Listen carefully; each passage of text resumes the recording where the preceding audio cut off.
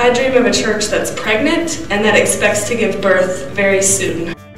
In 2012, the Acts 8 moment came into being to call the church to pray and to dream.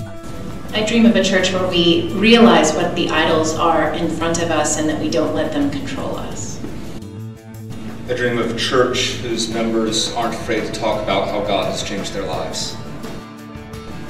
I dream of a church that actively engages in raising the dead. I dream of a church that's not ashamed to proclaim Jesus. I dream of a church where the answer is yes far more often than the answer is no. I dream of a church that takes Jesus and the gospel seriously and itself lightly. We're still dreaming. Join us as we pray for our church and this General Convention.